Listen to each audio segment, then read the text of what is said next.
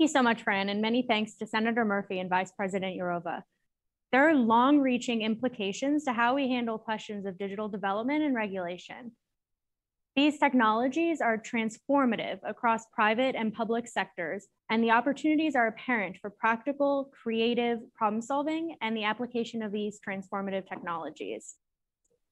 Next up today, we'll highlight some of the sectors that are at the forefront of these innovations, utilizing technological achievements to push the envelope, to reimagine and reshape their industries, and to build normative frameworks around these emerging technologies.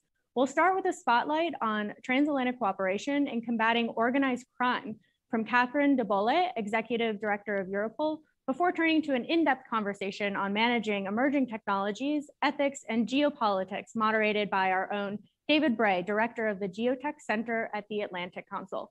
First, Director de Bolle. Ladies and gentlemen, it's a pleasure to join you and contribute to this virtual US-EU dialogue celebrating our transatlantic relationship.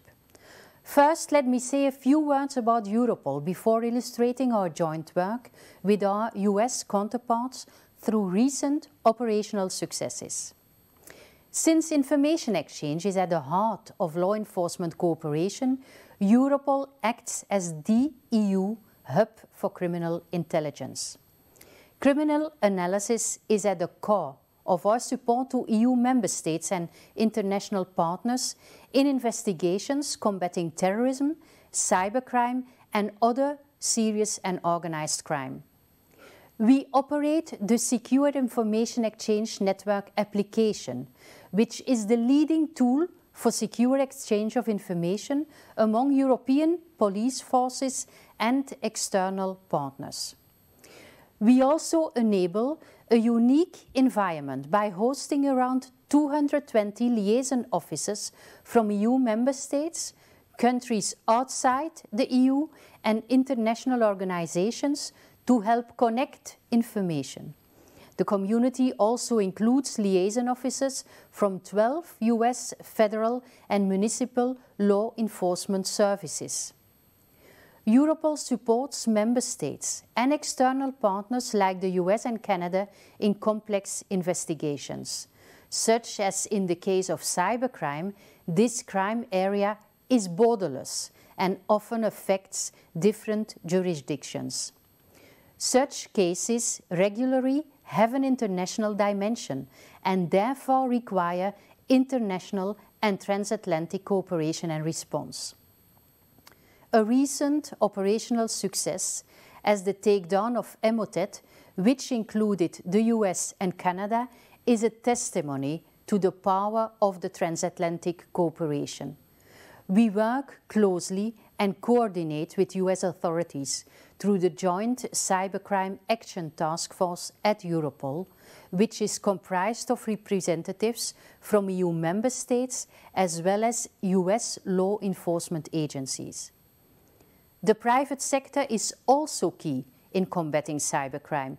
Europol has a long-standing cooperation with US-based companies such as Microsoft through our advisory groups, which allow law enforcement and private sector to cooperate on cybercrime-related threats and challenges.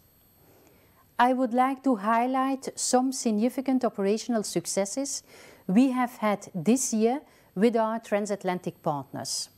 First, Operation NetForce Emotet takedown in January 2021, where together with the FBI, the UK, Canada and the EU member states and supported by Europol, authorities disrupted one of the most significant bottlenecks of the past decade, Emotet.